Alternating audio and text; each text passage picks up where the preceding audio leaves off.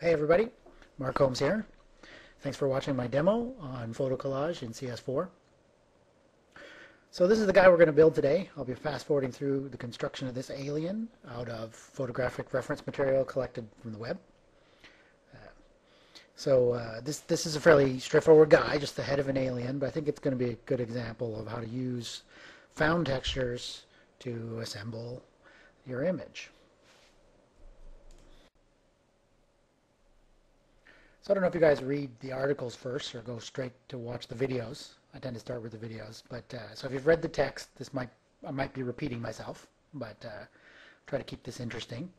So I've been using the lasso tool here to just quickly sketch a rough shape for the head, just to establish the height that I'm going to work inside. Just using the lasso and fill and some rough brushes, and you see that I'm mirroring. I'm going to mirror this whole construction just to save time in the interest of the demo, but it's also something that I might do to very quickly generate a head, since people tend to be symmetrical. Intelligent creatures with eyes and expressions tend to be symmetrical anyway, so it's just more natural, like a human. So I want to make this guy look a little bit friendly, a little bit like maybe some kind of mentor or, dare we say, Jedi Council member. Okay, so here's the first image. You're going to just see me drag pictures in from the other side. I have a bunch of images open on the other monitor, and I'm just going to be dragging them in and sculpting them into place. I go into the tools in the article, but the steps are basically transform your image, or warp, some kind of free transform, mask to remove everything you don't want, and then use hue saturation to adjust the colors and blend it in. So that's it. It's going to be repeating through this cycle of transform, mask, and hue saturation. That's the warp tool there, that grid. And this allows you to move any of the control points on the edge or in the intersections in between, in the centers, and give you a non-linear kind of distortion, whereas transform, of course, is just rotate and scale. So here I'm going to apply the layer mask to this photo element. This is kind of a little thing here. You click that circle in a square button that's third from the left in the bottom of the layers palette right there, and now you can start masking away the image. So as long as you're working on the mask rather than the layer by selecting that little icon beside the name, if you're painting in black, you're erasing. If you're painting in white, you're bringing back the pixels that you've erased. So it gives you this flexibility. You can endlessly tweak what exactly you show and what is invisible. And you can go back and change it at any time. So I'm always going to be editing the transitions between these photo clips. You'll see as we start to get more than one in here. That bright red halo there you saw a few seconds ago, that's an option to turn on the visibility of the layer mask. So I don't usually do that because you can't see what you're painting, but if you want to just see where you've masked and if you've missed anything, you can toggle that red marker on with the / under the backspace key. Just to reiterate, if you're painting into the layer mask with black, it erases. With white, it returns the image. So you can see I'm messing around the edge, removing and returning pixels just to get exactly the transition that I want. Mostly using the X key to toggle between the foreground and background color. You'll see the black and white foreground and background color just swapping in the bottom of the toolbar there.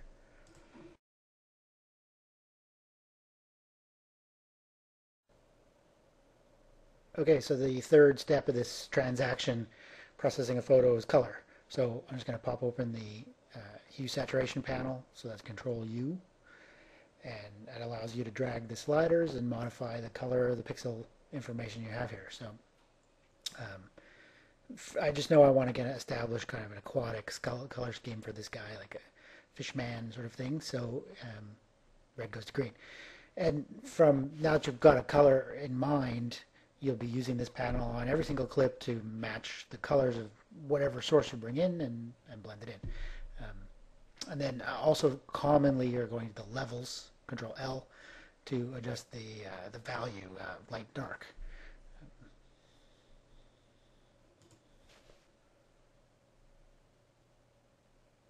Okay, so I don't know what I was doing here with this extra eye, but bear with me a minute. Well, I guess it just lets me show you how You can copy a clip by holding shift and dragging it out, and I have another layer with a duplicate eye on it, and I can just go back into the layer mask and edit the transition and blend it in as if it was naturally there. So, but what I'm really going to do here is get on to building the eye socket. So this is just like when I'm drawing. You scribble your head and then you draw in the eye and work outwards to the rest of the features. So I'm going to grab a piece of an alligator or a caiman or something here. This I know they have that kind of cartilaginous structure that I want to use for the eyebrow, so I'll grab another clip. And the whole cycle begins again.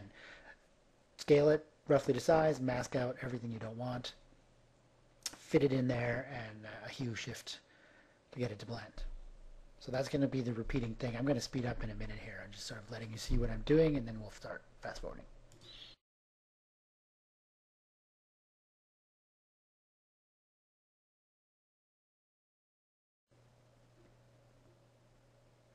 There's the hue shift there that finishes off this element. So let me just pile on a few more things to build up the side of the face here. The underside of the eyelid, another alligator piece. I'm going to use a bit of a leaf here and a crab for the mouth, and some weird Asian fruit for the forehead. Probably most of this stuff isn't even going to show at the end. I'm just kind of massing it in. This is like an underpainting at this stage.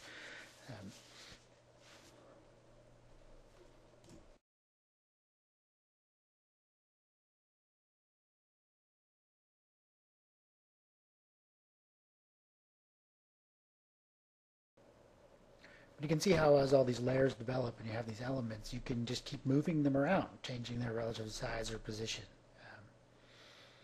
So just, you got to keep things flexible like that, because you never know what you're going to change down the way. So I'm going to mirror again here just to see what I've got. Okay, this is kind of a cool move here. Here's Bufo americanus, the big ugly toad. So this is kind of neat here. I'm going to use this frog's cheek this frog's forearm and flank as the cheekbone for this creature. There's all kinds of undulations, lots of big shape on this frog, and when you turn it and rotate it and move everything, you can't really tell what it was originally, right? It's completely taken out of context, but it certainly serves as this interesting shape of this high cheekbone with this strange kind of folds in the skin here. So this is why this kind of texturing is completely different than 3D texturing. There's lots of good archives out on the web for flatly lit 3D textures that you're going to use in modeling. But without these kind of bumps and forms you see in a photograph of an actual creature, you can't do this kind of sculpting. I mean, it's this lighting information that I'm repurposing. So Control U, get into the hue saturation panel, blend that in, and keep rolling, moving stuff around.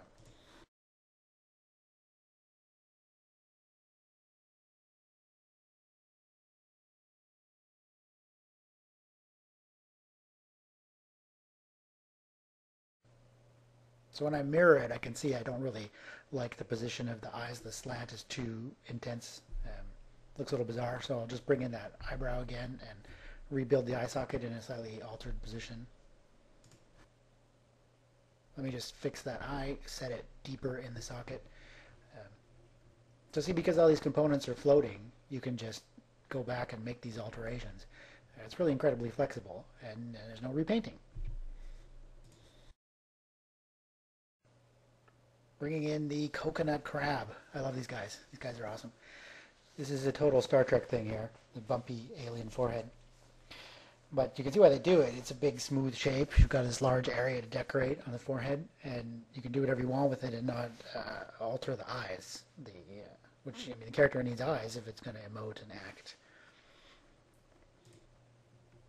Another good example of using an entire object or section of an object, the back of this crab serves covering the entire forehead here, and the shape works for this face.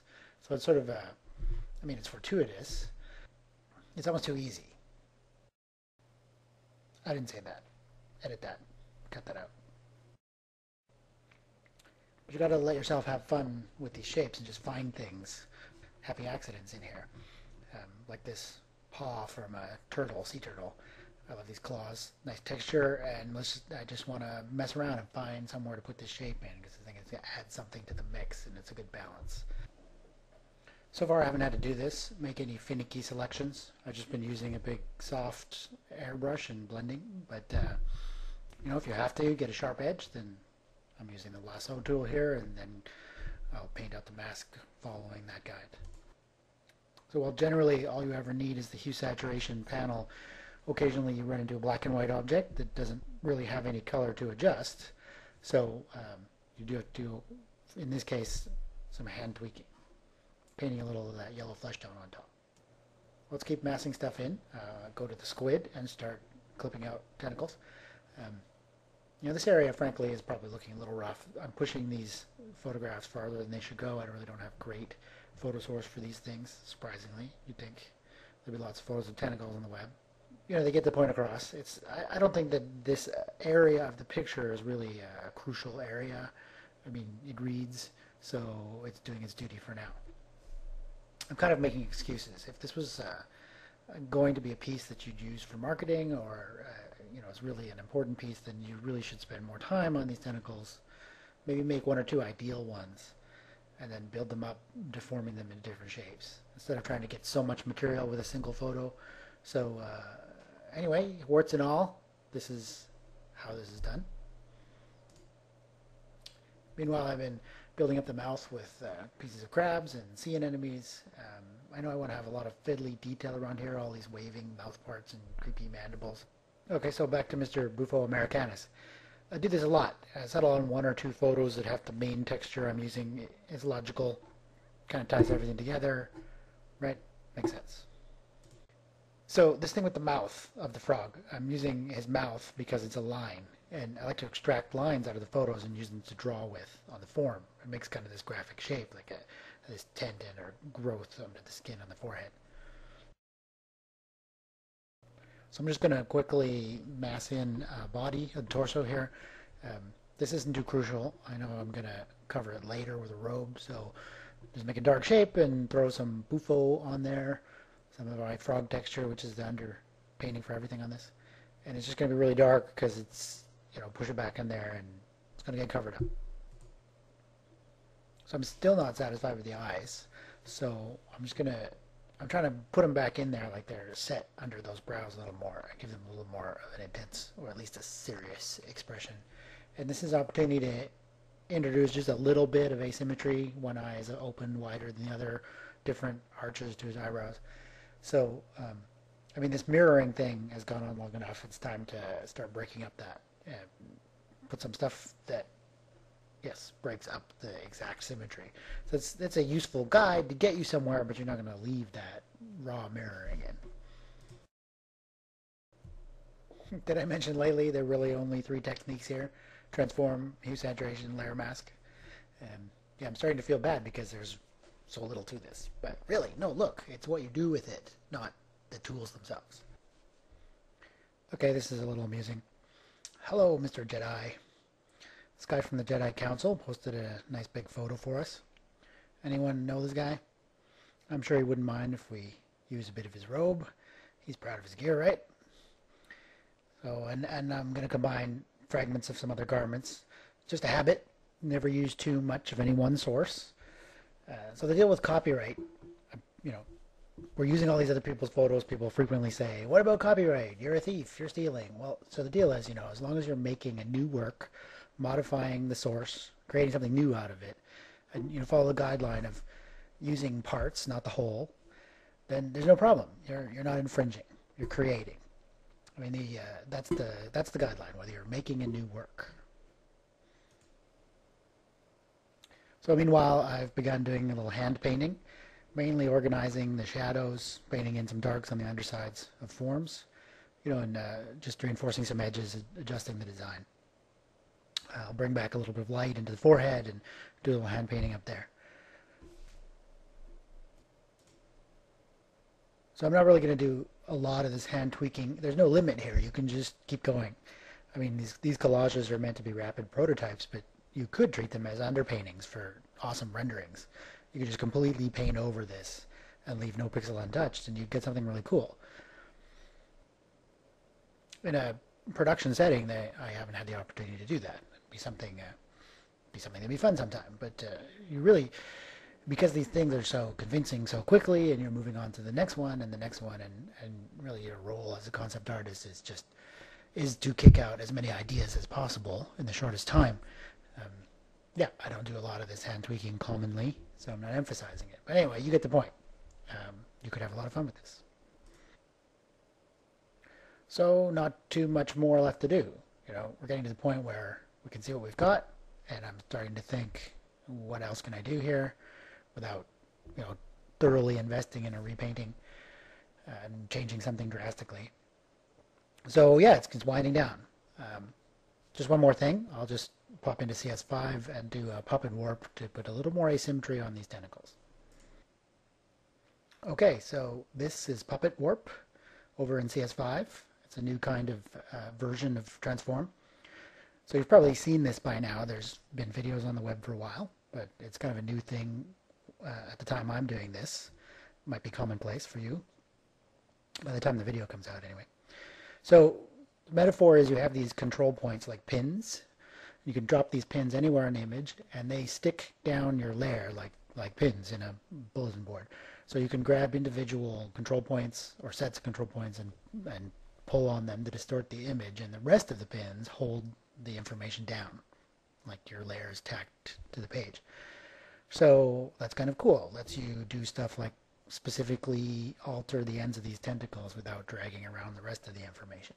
It's just a little more fine-tuned than warp. So it could be quite useful.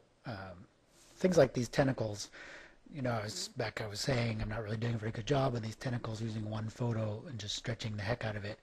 If I were to just render one beautiful tentacle kind of in a straight horizontal formation, then I could make it look sweet, pile as many layers as I wanted, and then bring that isolated object in and use this puppet warp to bend each one into the kind of curves that I want to create. So each of these tentacles, rather than being a clumpy mass, could be hand positioned using this stuff. So I think I'll probably be using it more when I start to just work in CS5 all the time.